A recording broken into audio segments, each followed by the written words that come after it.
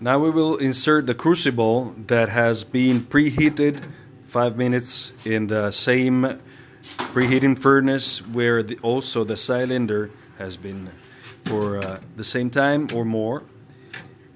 So now these things are not supposed to be touched by hand because they're hot.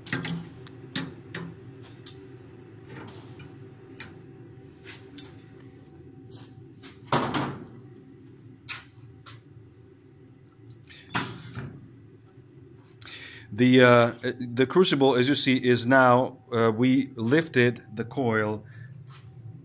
Do it again. Yes, we lift the coil that is now around the crucible. When the spin starts, of course, the coil is down, and the crucible will go closer to the cylinder again.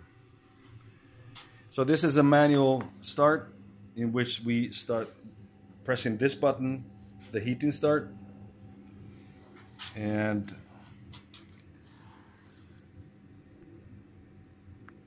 this is what happens inside. At the same time, on our display, this is what we see.